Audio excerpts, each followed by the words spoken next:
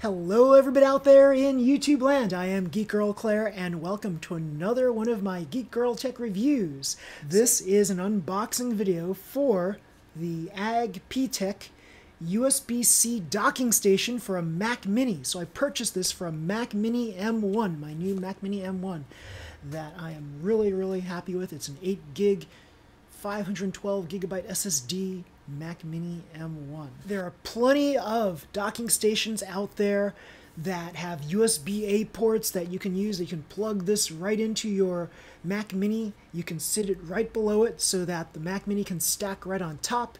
It looks like an awesome piece of kit. So I took a look at the specs, and this is different than all the other ones out there because it has a slot for an SSD hard drive. Yes, many of the other docking stations out there, in fact, most of them do not have this feature. So this is very unique about this product, and that's why this is one of the most sought after USB docking stations out there. So I'm going to open this for the first time. I just took off the plastic so that it won't be so shiny for the camera, and I'm going to open this right now.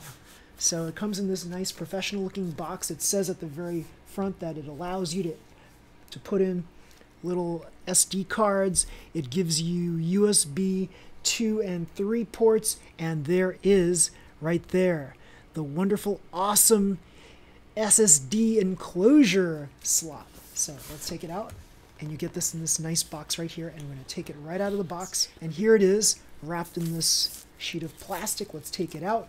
I bought this new. This is pretty cool. It was very difficult to get this. Like, this was on back order for the longest time, and I finally received mine.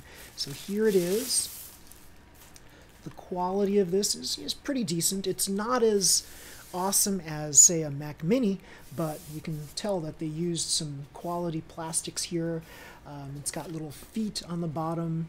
Looks like little, potentially, I don't know, I think you can, it's probably stickers, right? You can probably stick this on top of something and kind of mount it right in place. And here, folks, is the slot that you can expand with your SSD. So if you open this, here is the slot, and you can plug your SSD right there. Yay! And then close it up, and you get a little screwdriver, little tiny screws, 4 little screws, and you get some 3M adhesive and little feet, so to speak.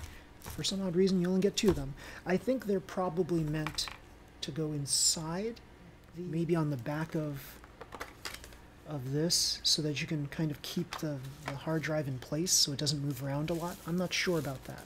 So I'll have to look more closely at the manual. But you also get this USB-C to USB-C cable, and that plugs right into the back of this unit. And then the other side goes to your Mac Mini, so that you can get expansion right here on this docking station. Look at that, cool. It looks like that these color-coded blue ones might be the other style of USB. So there's 2 USB 2s and 2 USB 3s, and we've got the 2 card slots here for additional memory cards, and there's a couple of perhaps power lights, power indicators, and yeah, that slot is what everybody wants. It's like so cool. You can buy a docking station like this for about the same price, and it will not include this SSD enclosure slot. So bear that in mind when you're doing your research and you're trying to find the AGPTEK. Try to find that AGPTEK. Don't go for the lesser ones that don't have this slot. You get this instruction manual. One side has the English instructions. Yay! Oh, there we go. And how to mount your SSD.